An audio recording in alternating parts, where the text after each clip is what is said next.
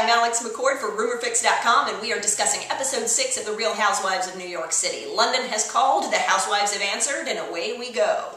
So, where are the girls staying? Not in an apartment of Heather's. No, they are staying at the Radisson Mayfair in the 2-bedroom penthouse suite. Not sure where everyone else is sleeping, but my hotel spies tell me that this hotel is very accommodating for film crews. Lots of projects filmed there, probably why they chose it.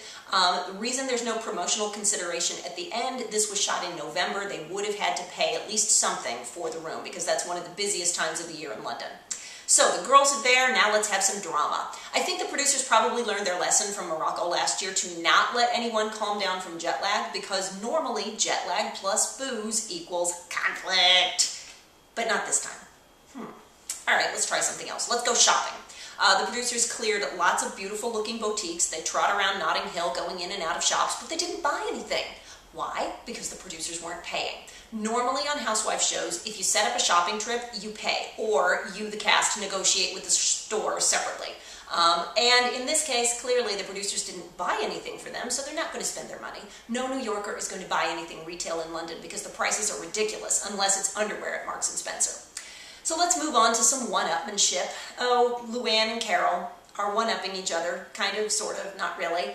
I liked at the moment at the very end when they started to take a purity test, and Luann mentioned she'd had sex on a ping pong table, not very sturdy, but Sonia suddenly brought up that Luann had been written up in the press for being on tables that were sturdier, and Luann shut it down. That was a very discombobulated scene, lots of cuts back and forth. They really used what they could. Ultimately, if Luann wants to win the one-upmanship contest, she needs to do something better than bring up ping pong tables and name-checking Annabelle's. That's a club in London that's been there for decades. I've been there, Simon's been there, everyone who's ever been to London has been there. She needs to come up with something better. Back in New York, let's get to our Twitter question of the week. Someone asked me, was Ramona's Learning Annex class actually at the same time as the London trip? No, it was not. The Learning Annex class was 1 month prior. This is why it would never have been used as an excuse why Ramona could not go to London. Also, some other evergreen scenes moved to fit within this time frame. Ramona and Aviva went shoe shopping, they went to dinner. This brings up my Real Moment of the Week award. I don't know if I'll give this award every week, but I am this week, and it goes to Ramona. Why? Giuseppe Zanotti.